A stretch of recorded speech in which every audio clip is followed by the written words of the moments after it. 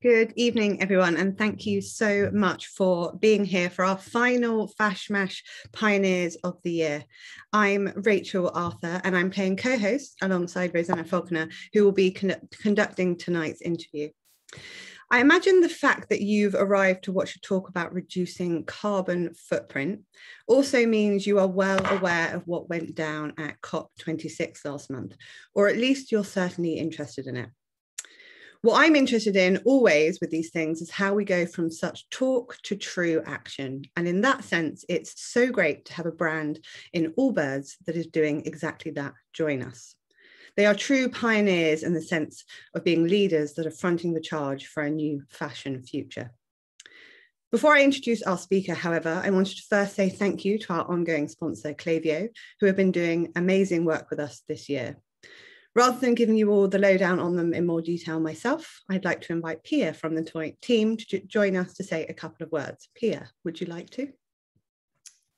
Thanks so much, Rachel, and thanks so much, FashMash, for having us here tonight at another wonderful event, this time with Tim Brown from Allbirds, who I have to say I'm personally super excited to hear from, given that my boss exclusively dresses in Allbirds, regardless of the occasion. As Rachel mentioned, my name is Pia Heilman. I'm joining today from Klaviyo, a business that, like FashMash, also works with a number of UK fashion and luxury brands, as well as a wide array of other verticals within e-commerce. I'm sure a lot of the Klaviyo community are actually joining us today, so a very warm welcome to you all. And for those of you who are unfamiliar with Klaviyo or less familiar with Klaviyo, I'll tell you a little bit about us. We are a leading marketing automation platform for e-commerce businesses.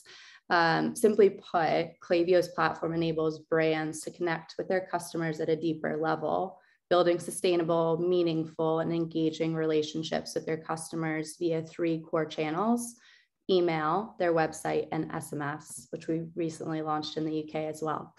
With Klaviyo, businesses have the tools and insight to truly take control of the relationships with their customers to build that lasting growth that we all look for. Klaviyo is the only marketing platform that helps brands grow from day one all the way up until they're a household name, like in Allbirds, and is suitable regardless of business size.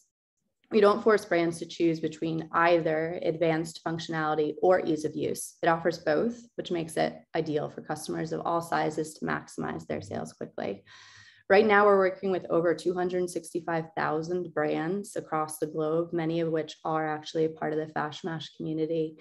Whether you're running e-commerce on a bespoke platform or your business is set up on a platform like Shopify, BigCommerce, WooCommerce, or many others, I'm sure. Whether you're a large global brand or an entrepreneur chasing a dream, simply put, we can help you grow. So thanks, looking forward to this. Then back to you, Rachel. Amazing, thank you so much, Pia.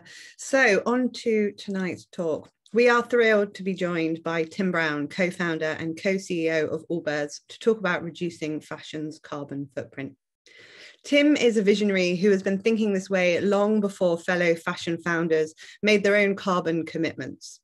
Allbirds has a label featuring carbon count on its products, and it's aiming to help the industry at large with its open source carbon footprint calculator.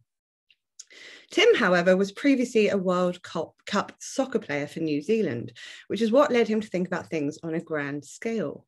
For him, it's not about the specific product or sport, it's about the meaning and intention behind it.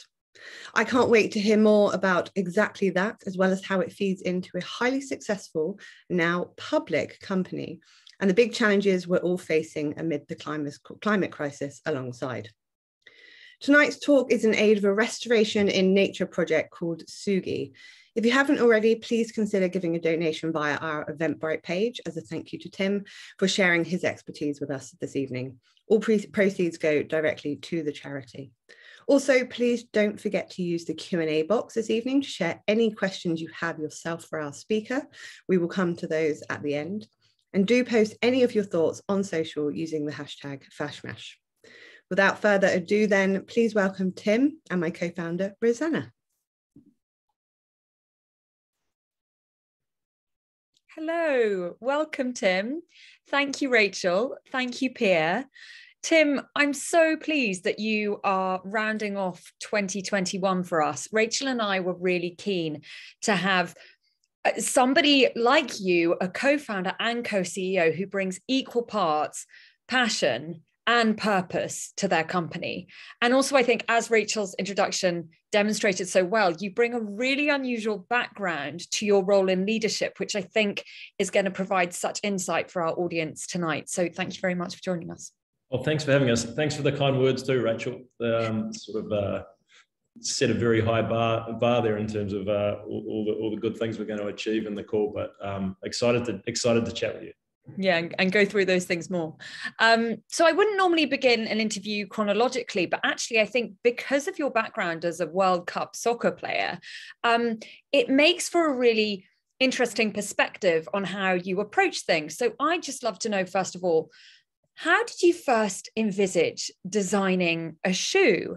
And what came first for you, the environmental or the aesthetic? Yeah, so it goes back. So I grew up in New Zealand. I was actually born in the UK. Grew up in New Zealand. Went off to America on a design scholarship when I was 18, and I'd fallen in love with design, creativity. That was what I knew that I was meant to do. But the sport was a huge source of energy for me, and I was able to take it and combine the study and the sport in America, which was really the foundation of falling even more deeply in love with design at the University of Cincinnati, and then embarking on what would become a decade-long professional sporting career that took me to the A-League, and along the way, you know, I think I started to become really curious about the footwear space. It was sort of a big part of my life. I was sponsored by one of the big brands that I shall not be named, and got lots of free gear, and started to ask really sort of simple questions about what things were made of and how they were made. And so it all really started as a curiosity project when I was still playing sport. There was no business plan. I certainly didn't have an environmental mission, although the curiosity was starting to ask some of the hard questions about, you know, where things come from in really simple terms. And then, you know, in one of my off seasons, probably circa 2008, I went and visited a footwear factory for the very, very first time and sort of had my first exposure to this enormous category. So that's it. I love the way actually that it's been very ongoing for you, and that kind of university studying sports combination came together. I think now, and I'm sure entrepreneurs in the audience would be really interested to get your experience on this. We're seeing a lot of companies founded with sustainability goals at their heart, which is admirable. But you've always proven that great product that the customer needs or wants is what wins out above everything else. So what for you makes a great product back then when you were starting out and right now? Well, there's two parts to that. I mean, I think, you know, I learned in my sporting career, I mean, I got to live a boyhood dream of getting paid for kicking a ball around. And I realized quickly, as amazing as that was, that, you know, I kind of found myself at different times asking kind of what's more, what's next, what does this mean? And like anyone. And along the way, kind of got a taste of playing for my country and saw what that could be, and realized that, you know, the role of purpose in going after difficult things can be a real powerful motivator, and it can make it more meaningful and quite frankly more fun. And so that was a kind of a personal reflection. And then along the way with shoes, it started off truly really with a design insight. It became a material understanding that there was an opportunity to make shoes out of different materials, and that the rest of the industry had defaulted to using cheap synthetics and leathers, and there was an opportunity in wool, which was a material very close to my heart as a New Zealander.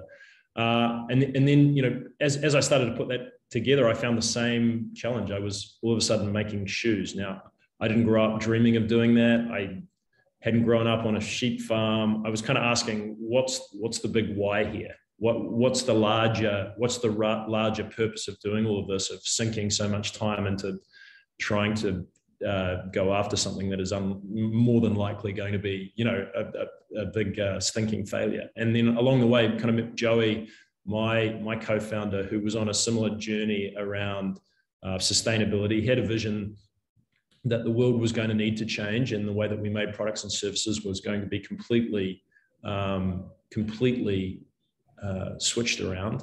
And so, we came together in 2015, sort of 7 years after I started the first thinking about this thing and founded Allbirds. But to answer your question really directly, I think it's a big mistake to try and build a sustainable brand. It's a big mistake to try and build sustainable products. You want to build great products, and I think, and you want to build great businesses, and you want to build profitable businesses.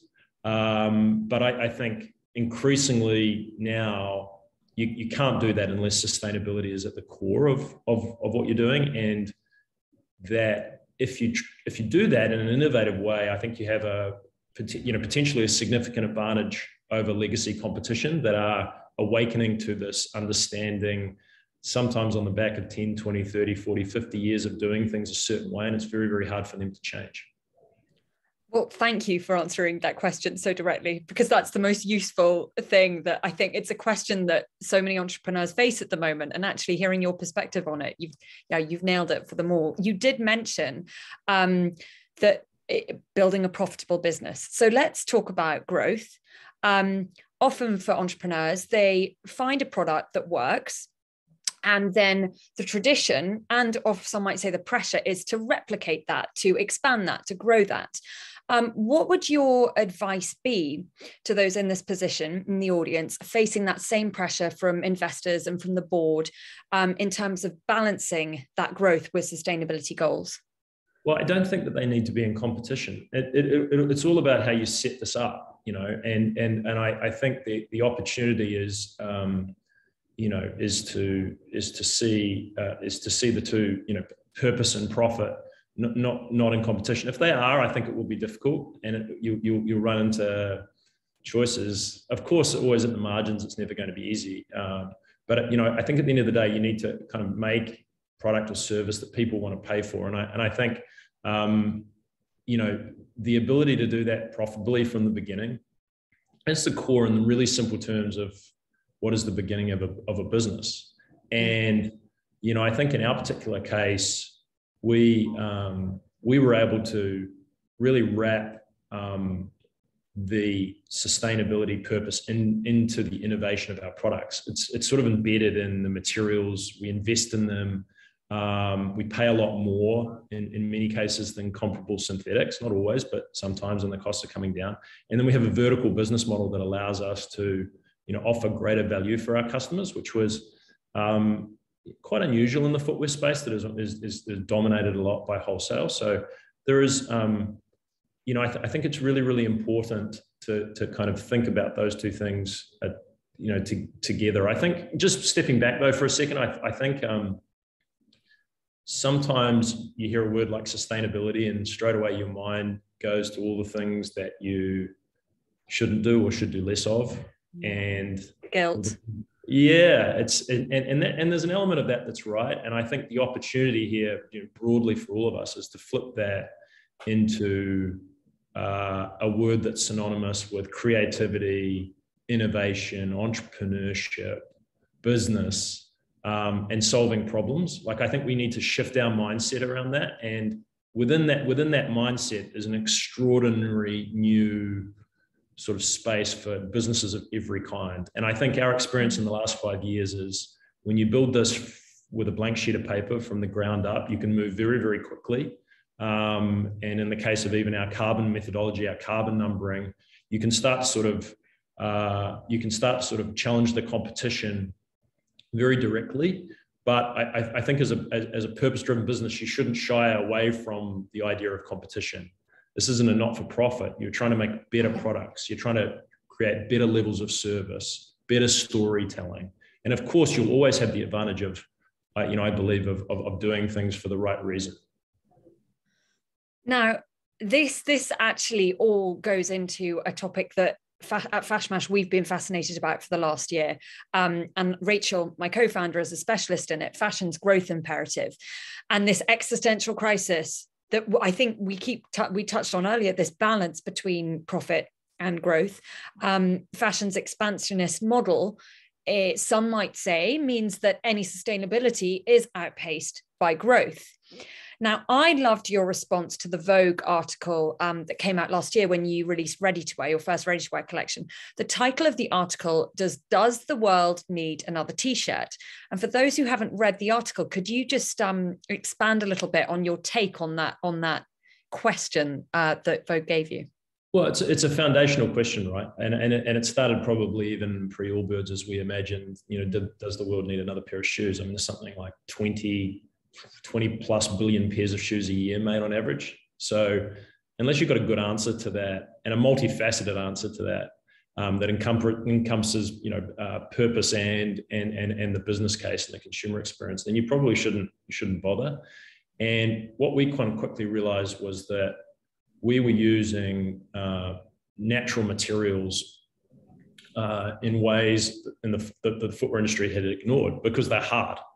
And when you look back and you become a little bit of a student of history, as we have, you realize that the rise of petroleum-derived synthetics is really happened over the last 50 years, and they've become ubiquitous. Oftentimes, really, really smart people who I admire haven't quite made the connection that polyesters, nylons, and synthetic materials that make up the basis of enormous amounts of products that we use and consume are derived from oil, the petroleum industry. And we've been innovating with those and in many ways have created extraordinary materials, extraordinary product experiences, and nature and natural materials have sort of been left on the sidelines. Yeah. We quickly realized that even as we established our supply chain, the wool industry, synthetics have been eating their lunch for 30 years. That some of the natural materials we wanted to use, we really were kind of playing catch up, and that we had to work even harder. So there's lots of foundational reasons that kind of gave us the belief that what we were doing mattered. And on top of that, we could create, in the case of comfort and wool and eucalyptus fiber, a better experience for our consumers with our product. And you put those two things together and you go, yep, we've got a reason for being here. And so I think, being able to answer that is really important. And the flip side of it is, at the end of the day, there will continue to be billions of pairs of shoes made. And so the idea of zero consumption, oftentimes I think, is a little bit of a red herring. If you don't do it, someone else will. And while, let's be really clear, we all need to reflect deeply, and we can get into this in more detail, on our own carbon footprints, on our own consumption, it's naive to think that all of a sudden this problem's solved by people stopping buying things. And so inherently, the answer is that we have to make the things that we buy with as close to zero impact as possible, if not over time, negative impact, which by definition would imply that the more that we bought something, the better it was for the environment. And so, of course, that's very much an abstract theoretical construct at the moment, but I think it forces you to sort of get out a little bit and sort of say, yeah, okay, this is about incremental improvement. It's about, hey, if there's a pair of shoes and one's got a carbon footprint and one doesn't, well, I'm going to potentially buy that one if the experiences are equal and the price is equal. And look, let's compete to try and lower the carbon footprint of every individual product, because ultimately that reckoning and that accountability is coming. I think it's just a little bit of a shift in mindset away from kind of singular answers to what is an extraordinarily complex problem. Mm-hmm. And thank you for bringing that "does the world need another t-shirt" question back to way before we were all facing sustainability as consumers. We keep hearing in the media, and we've both been mentioning it so far in the conversation, that there are traditions in the fashion industry that need to be broken. What radical change is going to pivot that? Because I think many of us thought that it might be COVID-19, but actually the last 6 months and the habits that the industry have reverted to shows that that was not the seismic change that everyone expected. What do you think will cause the radical shift? I think that's what I'm trying to step everyone away from. I don't think there is a radical shift. I take maybe that's just the entrepreneur in me. I take a lot of positives out of the COVID experience in a bunch of different ways. I mean, I think you've seen, however imperfectly, a global community working together on a problem that doesn't respect traditional borders. So Definitely, I think we could sit here and debate about how successfully that's been executed, but it's a great warm-up for the broader challenge of climate change. Yeah. I think you've seen, if given a chance, nature fighting back, and quite quickly. Everyone's seen, potentially everyone's seen the documentaries of sort of, coyotes on the Golden Gate Bridge and bald eagles in Central Park. Like, this will happen. I think you can take some positives from it. I think there's no silver bullet here. This is about incremental improvement. It is about every single business measuring and understanding their carbon footprint, working to reduce it, and using every aspect of their business and life to think more deeply about it. But this is very complicated, and I mean that in a positive way versus like we should be disheartened here. I think there's an enormous opportunity. Thank you for the optimistic take on it all, because I think I was having a conversation with Rachel last week about climate guilt, and it's something that afflicts us all, particularly in this dark month of December. So I'm pleased to hear some positivity. Yeah, I know. Should I get on a plane?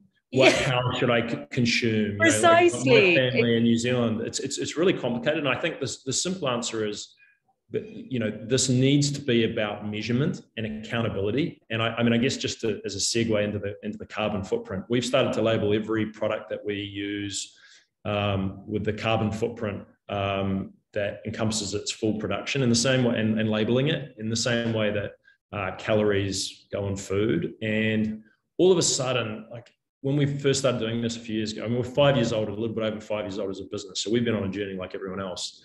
It was a moment where you're like, oh, okay, this is moving from the heart, i.e. I'm trying really hard and to a specific number that we can all rally around. And it was a catalyst for a lot of different things for us as a business. Like, first of all, we start to bonus our leadership to improving and dropping this number down. We got into a partnership with Adidas, who were in the process of trying to work this out. And we imagined, like, in 12 months, let's not wait. It's amazing to make all these proclamations for 2050, but what in the next 12 months, if we worked really, really hard to try and lower this, how low could we go collectively? Two brands working together, which traditionally doesn't happen in the footwear space. Yeah, and not at all. No one really publishes these carbon footprints, but on average, they're somewhere around 11, 12 kilograms, maybe a little bit less, depending on the category of shoes. We worked with them and made a performance running shoe that was 2.96 kilograms of carbon, about half a hamburger, give or take. And there was a bunch of things that we could have done better, just given a little bit more time. And so you start to realize, oh my gosh, if you just focus on this, if you're accountable, you measure it. Like anything else we've proven through human history, like we can move really, really fast to innovate and solve these things. And so it was a real energizing moment for us. And we keep touching upon carbon. It keeps coming back to carbon, this conversation, or as we say for Allbirds, everything ladders up to carbon at Allbirds. We all know the stat. I'm sure everyone in our audience is aware of it. It's often quoted, not always accurately, but fashion contributes 2 to 8% of global carbon emissions. The industry must decarbonize, if we keep touching upon, but it is quite a confusing topic. And by the time you throw in phrases like carbon neutral, carbon negative, net zero, you name it, there are a lot of terms going on here. Now, you've already touched upon your collaboration with Adidas. I would love to know your kind of overall strategy for Allbirds, just to begin, and so everyone is clear on that. Your overall, I should say, carbon strategy. I'm not asking for an entire business strategy in 20 minutes. No, totally. And these are great questions. And I think even the word like sustainability is so complicated sometimes with competing incentives. You don't know what's up, down, carbon neutral, negative, positive. And so, here's my take on it in really simple terms, having kind of worked at this really aggressively over the last 5 years. Yeah. I think sustainability means 10 different things to 10 different people. It means air quality, land quality. It means biodiversity. It means recyclability, end of life. All of those things, and I could go on, all of those things are important. So when you focus on carbon, or you make carbon the North Star of the way you think about this conversation, it's not to the detriment of all those things. You need to think about it's an and. But I think the clarification, certainly in the context of business around carbon, was really helpful for us. It was measurable, and it allowed us to sort of compare and contrast all aspects of our business with other businesses. And in really simple terms, Rosanna, you have a carbon footprint, I have a carbon footprint, the fashion industry has a carbon footprint, and England has a carbon footprint, New Zealand has a carbon footprint. All of those ladder up effectively to a global number that we've got to reduce. But to put the blame of that entirely at the fashion industry is to miss the connectivity of transport infrastructure, of different countries coordinating, of global carbon policy. All of these things kind of need to come together. And I think once you understand that complexity, you realize this is just a numbers game. And equally in the short term, there's a cost. And every business, I believe, should be measuring that and then paying a tax in the form of offsets, and then getting to work to try and understand how they can make the goods and services that they produce as low and as close to zero as possible. And I think then it becomes clearer, I think, in terms of exactly what you need to do and how you should act. And you're mentioning investment, and I know that natural materials, it's again something that we've been touching upon throughout this conversation, rather than these synthetics. Significant investment is required if companies are going to innovate in natural materials. What would your answer be to small businesses who are deferring to those cheaper nylons and polyesters, particularly in the activewear space? What would your answer be to them I would say it's hard. And I would say, don't stop trying. And I would say the answer is not to offer a suboptimal consumer experience, because, again, the assumption with a sustainable product is it's going to cost more and perform less well. And I think we need to problem solve around that, because otherwise I don't think we advance the conversation. I think it's really interesting how quickly it can move. But I'll give you one case study. Organic food's an interesting one, right? Not that long ago, organic food you assume had dirt on it and was for rich people, and now you'll find it in a Walmart, and it's become synonymous with better quality and better taste. And I think we need to continue to look for the inflection points or the opportunities in the sustainability space where natural materials, sustainable materials, create better experiences. It can't just be requiring that the customer is going to pay more. And of course, there's an element of that, and there's always be an audience of people that will prepared to sort of lead this transformation. Yeah. So I'm not dismissing that, but the broader opportunity, the broader inflection opportunity for the industry is to make better product experiences. It's really, really difficult. We run into it all the time. And that's where just to lay it out for you, traditionally, I think when you make a product, you think about three things. You think about what it looks like, the utility of it, what it does, and what it costs. Yeah. And we've infused in carbon. It's involved in the very beginning of our product and design creation process. It's a fourth sort of pillar of innovation, and it's forcing you to think about how you create a product, knowing that at the very end of it, in the same way that calories will be on the product. Yeah, you need to consider every aspect of how it's made. What's it made from is a huge one. Packaging, where it will be made, the location, the transport, knowing that there's a cost to that. But at the same time, unless you can get the margins right, unless you can get the look of this right, unless you can get the experience right, it's moot. What I would sort of say, it's a constant game of trade-offs. And sometimes you're prepared to accept, and leggings and athletic wear is a classic one, short-term challenge with the view that you'll solve that down the line. It's just it's a complicated trade-off of a series of different factors.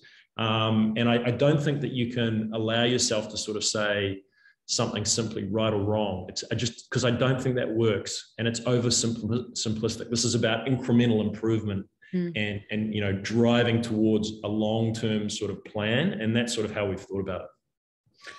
And in terms of not being oversimplistic about this and how there's this fine balance between it all, you've already mentioned offsetting and how companies should be offsetting as well as reducing. How should businesses be balancing reduction versus offsetting? Well, I think it's both. I mean, I think offsets are a proxy for a carbon tax, right? So pay them. First of all, measure and understand the carbon footprint of your business holistically, come up with a true number, and tax yourself effectively, but not before you've begun the process of reducing, innovating. And at the moment, the market for offsets is relatively new. It's still a bunch of work going into the methodology, and you know, over time, I'm really confident that there'll be rock solid solutions to that, albeit in the short term, a bunch of sort of questions as to how exactly you know, that works. But what I do know is that if a carbon tax was applied to the world tomorrow, the market for offsets would exponentially increase, and the cost of offsets would be extraordinarily expensive. And I think many big businesses in a lot of categories, including in the footwear space, they see this future liability, and they understand that the real answer here is innovating and creating products that are close to zero. But that takes a lot of time. And this is the entrepreneurial opportunity, is if you can get out in front of it and you can start to innovate and create these products now, then I think you have a significant advantage, because it's turning around the metaphorical oil tank. It takes a lot of time. And that's certainly the way that we see it. And sometimes you get paid by the consumer, sometimes you don't. Sometimes you're wondering, oh my God, I'm trying to get my business off the ground and I'm worrying about this, and all my competitors are not. And that's the game. That's the opportunity. And I think if you stay true to that, and you balance things in the short term, this is let's be really clear. I think this is a transformation, particularly in the fashion industry, of the entire category, from synthetic plastic derived materials to natural ones and sustainable ones. And this kind of a generational change. So there's all sorts of opportunity, and because it's hard is because there will be significant winners and losers, you know, when this all shakes out. Yeah. And you, in terms of changing the fashion industry, Allbirds are collaborative in an industry that is notoriously hidden behind closed doors and very private. We've already mentioned how you've been tagging your carbon footprint for long term, before mass awareness of this. And then, of course, there is your carbon calculator.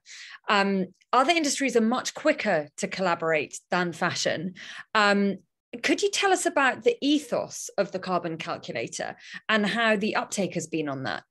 Yeah, so I mean, we had a small team that was starting to try and understand the carbon footprints of our products, and you realize it's really complicated. There is competing methodologies, and hey, for a young business that's just trying to get going, how do we work this out? And we ended up creating our own with an Excel spreadsheet that, you know, even going into work with Adidas became the basis of that partnership. It was like, hey, we're just kind of working this out. You never underestimate the power of moving quickly and simply and cutting through the noise to, you know, to just move the ball forward. And I think this is where business can be a real force for good, right? You know, I mean, the academic community can get wrapped around a flagpole debating the nuances of the finer points of a carbon methodology. An entrepreneur doesn't have time. Yeah. You know, and so you need to be honest, transparent, admit to everyone that you might not be exactly accurate, but you're doing it as best as you can, and you're moving things quickly. And that's what we tried to do. And then we gave it away for free the footprint. On your website. Yeah, but I just want to, you know, but again, I mean, I look at it, and I mean, inherent in our carbon numbers is a footprint that's greater than zero, and therefore we're not where we need to be. But we've got a long way to go. And I think we've got some leadership here at the moment because few, if any, disclose within the footwear industry. But this is what the Adidas thing, what was so interesting about it was, how could we spark competition? And it was really brave of them, to be fair, because once you start labeling one product, the inherent question is, why aren't you labeling everything? And but let's get after it, realizing that this race is one that we're all in, that collective sense of community and of rewriting the rules and of working together. The post-COVID sensibility of whether we like it or not, we're all in it together. I think it was an opportunity for us to sort of rewrite the rules. And we've done it a couple of times. I mean, we had a big material innovation early on in our bottom units in sweet foam that was carbon negative in its raw form. And we really wanted to get mass scale. And so we made it open source for the entire industry. And we did that not just because we were good guys, but because we knew that with scale would come lower prices. And we actually created an agreement with our supplier in Brazil that we would always get the lowest price.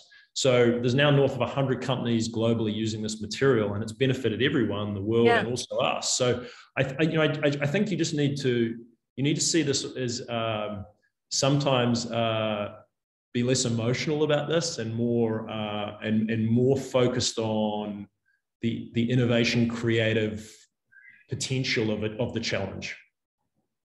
And how it can benefit you, even though there might be those who think open sourcing, that kind of collaboration, it wouldn't benefit your business. It actually, in that case you mentioned just there, absolutely has benefited your business. You always got the lowest price, as you mentioned.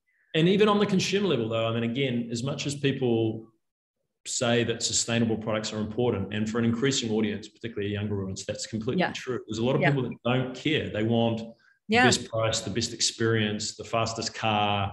And so I think continuing to anchor yourself in that experience is the unlock that will make organic food available in Walmart.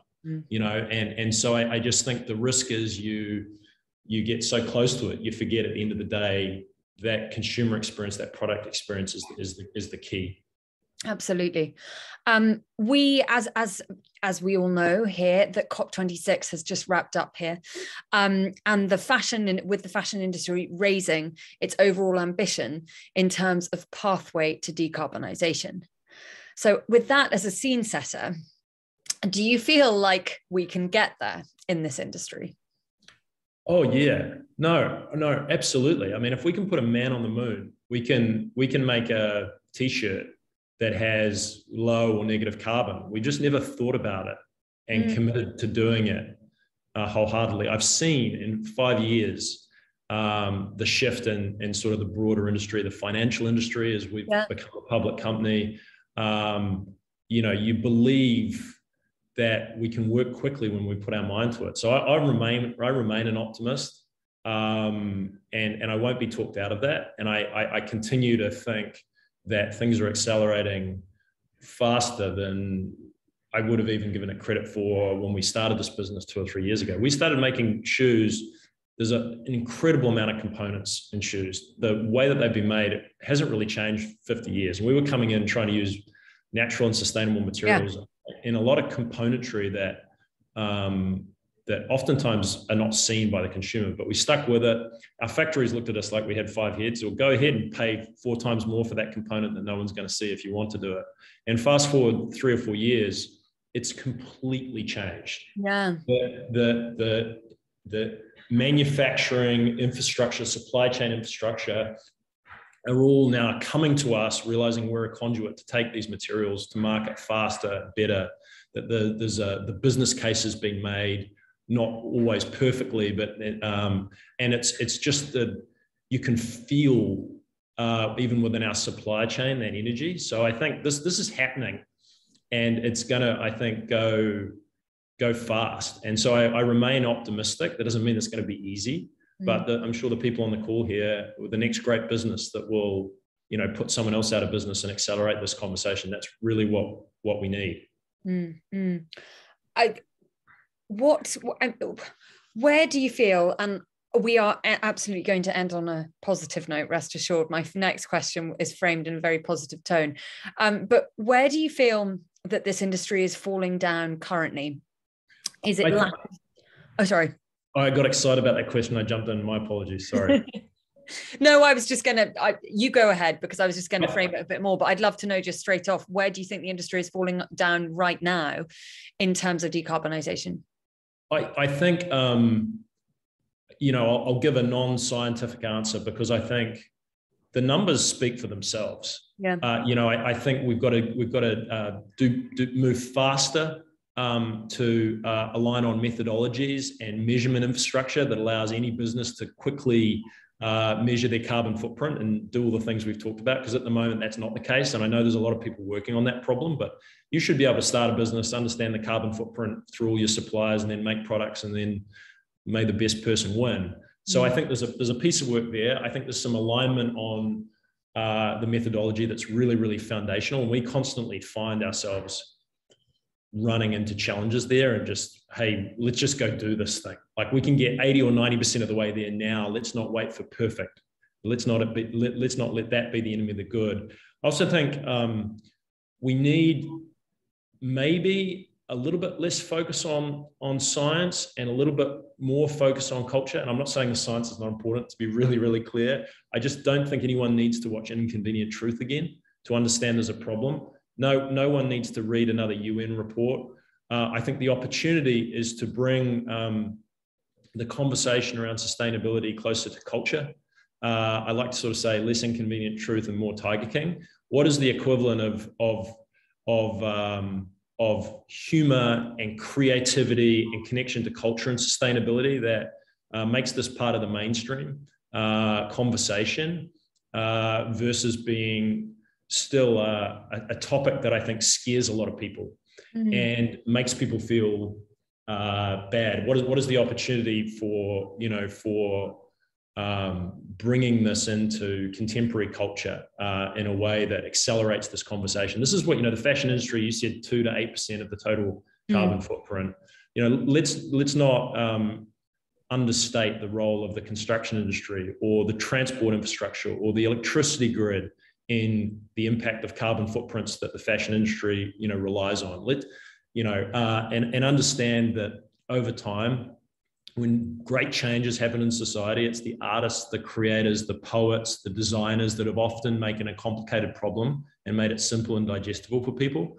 And I think that's what's so exciting about the role of the fashion industry here, is we can make sense of this and we can move this thing forward in really entertaining and energizing ways that all of a sudden wins over the broader populace and makes a complicated idea simple and understandable, and quite frankly, better for everyone. That's my hope. That's my kind of little plea, I think, for the category, is that we can story tell our way out of this as much as we can innovate. This is extraordinary. You've actually segued into my next question, but I might just ask more specifically, because it is the way we always conclude our Pioneers talks. And we've been doing so for 18 months now. I was going to ask you, what is your hope for the industry? And you've said, or if I could just ask you straight up, what would your hope be for the industry? Maybe summarizing what you mentioned just there. Work together, work faster, and challenge all the rules, the established ways of doing things that get in the way of that. Perfectly put. Thank you. I have so many more questions. Perhaps the audience will be covering some of them. I really wanted to ask you about your advocates and how you work with the All Good Collective program. But I also know that there are a lot of people wanting to ask you questions too. So I'm going to hand over to Rachel, who'll be chairing the Q&A portion of this. Everybody do keep your questions coming. I can see them in the Q&A box, and I will be back shortly.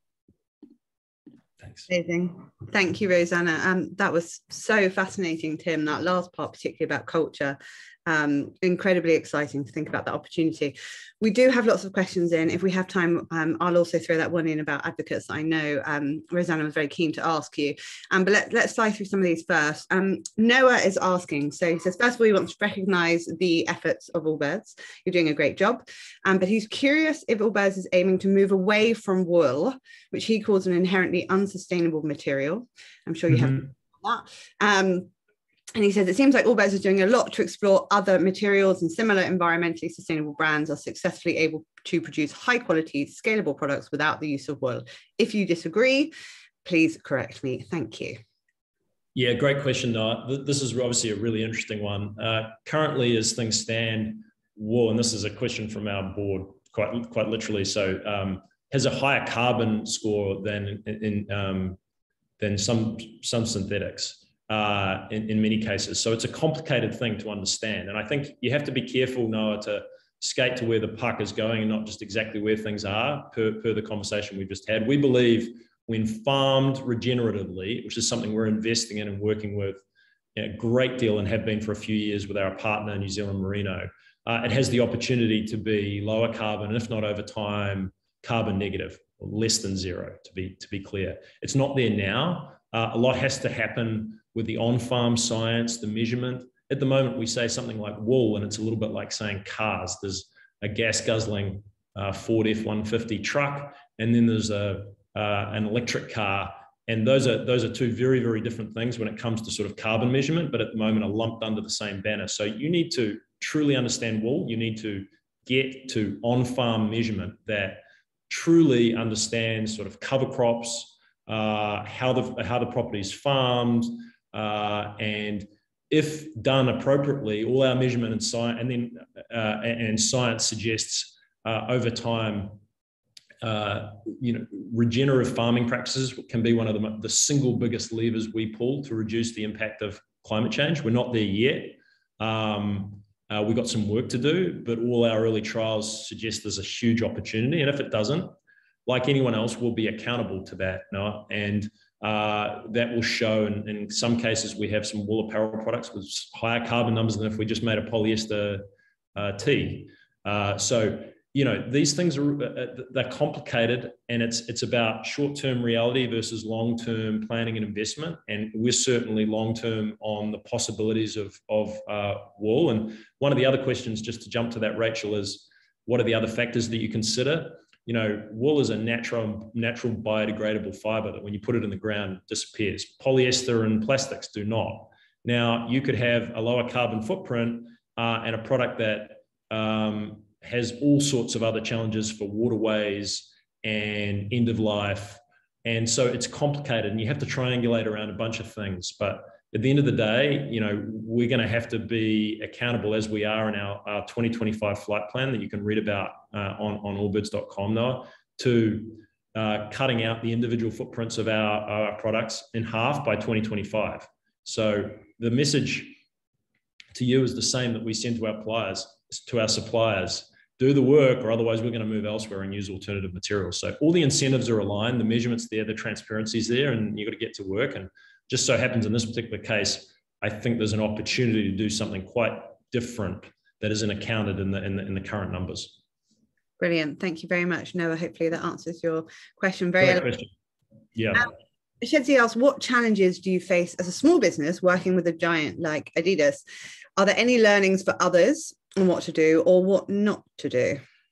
I think just have confidence. I think sometimes, big and 70 years old and storied global brand has some advantages, and it also has some disadvantages. Young 5-year-old, quote unquote startup that's still working it out with a couple of founders that know nothing about the footwear industry. It's a David and Goliath situation, but we have some real inherent opportunities to move faster. We've imagined Allbirds with our purpose and our carbon methodology at the center of everything we've done from the beginning. So, like anything else, I think this idea of working together allows you to go further. And I just sort of suggest, if you're starting something, you need to toggle between long-term confidence and your vision, short-term humility, but a belief that what you're doing really matters. And so I certainly, in the context of the early conversations with Addy, you have to back yourself. And I think, when you do, you can bring about a partnership that I think has really sort of progressed this conversation and done something good. But it's never easy getting something off the ground. No, I'm sure. But I can imagine you brought so many learnings to them as well, you know, the other way around by I think so. Yeah, I think so. Yeah, no, I believe so, and we learn a lot from them as well. So it was a good thing, and that type of partnership, I think, is a key part of the whole sort of sustainable transformation of the category. So I think anyone who's in business should be thinking about who and how they could go faster together than they can individually. Yeah, fantastic. We touched a little bit earlier around the view on consumption and, you know, do we need another t-shirt? Do we need another shoe? This is a really interesting question in regards to that. So in light of Cyber Weekend and as we approach the holidays, what's your take on markdowns and the balance with sustainability? You know, again, for the first time ever, we did markdowns over this Cyber Monday, and it was 5 years in.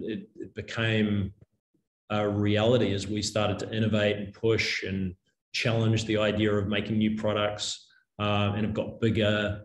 It's complicated. It's something we thought about deeply, and something we've obviously have approached very considerately. And I just would suggest that that there isn't a kind of a black and white rule on all of these things. You know, sometimes you want to try things, you want to innovate, you want to make a product that you believe is, and we're working on many things at the moment right now that will really accelerate the conversation around low carbon products.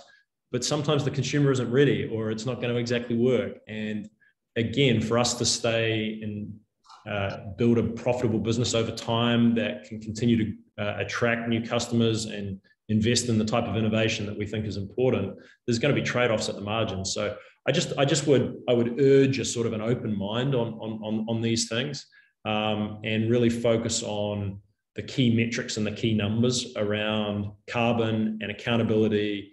And over time, I think that's how we'll win. And I don't want to give a general answer because I understand the thrust of the question, but I think it's a very complicated, nuanced thing that we need to kind of work through. Fantastic. Okay, one last question has just come in. What were the biggest learnings from your sports career, a pretty unique background, that you've applied to business? That's a good one. Well, look, a few things. We touched on the idea of passion and purpose a lot. I might suggest that we don't confuse the two. I'm passionate about Manchester United, and I'm passionate about chocolate biscuits. Purpose is a different thing. Purpose is a problem worth solving that you're going to commit, if you're lucky enough in your professional career, a big chunk of that time to solving, and it won't be easy. And I think it's one of the silver linings of what can be sometimes really difficult challenges in entrepreneurs, the opportunity to kind of make that a part of your job. And but just don't confuse the two. Passion is a click below purpose. There's no shortage of problems in the world worth solving, and purpose, I think, is that's how I would align on that definition. A couple other things, I think, the sense of team. For me, I could never, the entrepreneurship, doing it with a co-founder. I mean, I think the idea of working with people that are different from you, that come from different backgrounds, and it's the essence of team. And I think in my case with Joey, you know, he's an engineer, I'm a designer, he's from America, from New Zealand. The different backgrounds and the ability to kind of work with someone that looks at the world differently is something I would lean into, not away from. I think the feedback piece is a really interesting one. Even in the context of this conversation and in those questions, I'm taking feedback, which is really helpful. And if you don't listen to feedback as an entrepreneur, maybe as a person, Rachel, I think you're dumb. But if you listen to all of it, you're probably making, you're probably doing something even more dumb. I think you have to find an inherent ability as an entrepreneur to kind of filter and pass certain things. And the number of different experts that we spoke to in the footwear industry and in different categories that told us that our idea was never going to work, if we'd listened to all of them, we wouldn't have kind of got out of bed. You have to kind of be short-term focused on small steps and practicality, but a long-term believer in your vision and why you're seeing the world differently. And you can't allow yourself to sort of listen to all the opinions, because otherwise you won't, the purity of what you're trying to do and what you're trying to create will be diluted. So I mean, and I draw bows back to sport from all those experiences, and I think the last thing I'd sort of say is, that being part of a team, a group of people going after something bigger than themselves, that matters, it's purposeful. If you're fortunate enough to be able to do that in your professional life, I don't think it gets better than that. Brilliant. Thank you. What a wonderful note to end on, some leadership wisdom. I am going to pass us back to Rosanna to close us out. Just quickly before I do, thank you again, everyone, for being here. And thank you also to our sponsor, Klaviyo, to Pia for giving us her introduction. From me, thank you very much, and look forward to seeing everybody again in 2022. Tim, thank you. Over to you, Rosanna. Good to see you again, Rachel. Thank you. So quick fire. This is how we always end our talks and our evenings. The first response that comes to your head, you mustn't think about it too much. That's easy. You think a game of soccer in the park or a night out in the city? Oh, can't they? Do those two things have to be different? It's a good point. You could do one first and the other after. Okay. Soccer or football? Oh, it's definitely football. High performance or eco credentials? I would challenge the idea that those two things aren't one and the same. Word of mouth or double page spread in a magazine? Oh, word of mouth is unbeatable. The key to any business. Yeah. San Francisco or London? Wellington, New Zealand. That's where I'm from. That's where I'm from. I know I'm messing with your questions. I don't know if that's allowed, going against the rules, but you're from there. Yeah, I'm from there, and my heart's there, and my family's there, and New Zealand's just a special place for me. And as great as San Francisco is, and as wonderful as London is, that's the spot. You're going to come back to me on this one again, I just know. But reduce or offset? Innovate. Innovate. Yeah. Again, I'm gonna mess with your questions. I mean, again, it's both. But the innovation piece is at the heart of the overlap between the two, and the push and pulls of both of those things. Focus on solving the problem is the key here. And then taking that one a bit further, reduce or regenerate? I think that's what you're going for, regenerate, right? Absolutely, regenerate. Yeah. And then finally, the one we ask everybody, and it will change next year: 2021 or 2031?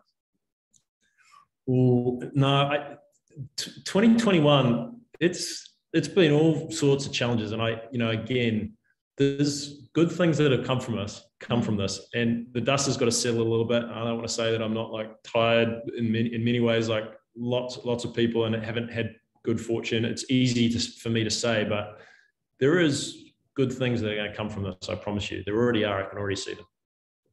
Thank you for that optimistic note, and for the wonderful expertise and insight and ideas that you've given us and the audience this evening. Thank you once again to our sponsor Klaviyo, to Pia, to Rachel, and to our audience. I loved your questions. We will be back in 2022. Thank you very much, Tim. Thank you. Thanks, Rosanna. Bye. So good to see you. Thank you. Bye. Bye.